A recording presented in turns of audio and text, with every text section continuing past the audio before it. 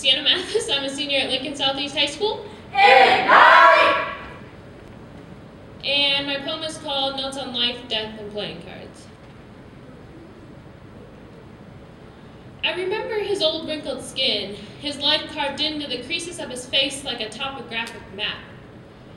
I remember the effort he put into every move. His walk was that of an old weathered ship who'd gone more miles than I can count and seen rougher seas than I can comprehend.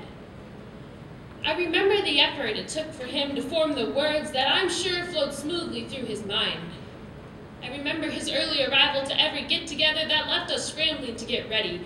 I remember we had exactly 7 minutes from the time we spotted his car up the road till the time we would need to greet him at the door. But while we worried, running around like bugs in a jar, the only thing he cared about was company. He didn't care about the eggplant-colored napkins with the mandarin-colored pics that my mother was sure ruined every aspect of the evening. I remember the lulls in the conversation, the awkward pauses. These pauses taught me patience. I remember sitting around the coffee table with cards in our hand, waiting for him to play just one card out of the stack he had accumulated that was at that point much larger than the draw pile itself. I remember it wasn't until hour 3 that with the help of my brother, he finally started to lay down some cards. He finally started to play the game that I don't think he ever did understand. I remember counting up the points and seeing how being dead last didn't seem to faze him. I remember the smile on his face was like that of a child who just won their first game of tic-tac-toe. Is it with age that you find more joy in the little things, or do you become less affected by the little things? When you are older, what is your definition of little things? I remember the stories he told of his life on one ship where the Navy straightened his posture but crippled his back. I remember the stories he told of his late wife, whose sculpture of Old St. Nick then hung on our living room wall because my mother had coincidentally bought it many years before.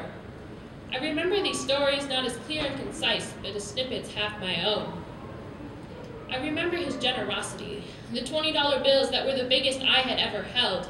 I remember the angel for my 15th birthday that means more to me now than I ever thanked him for.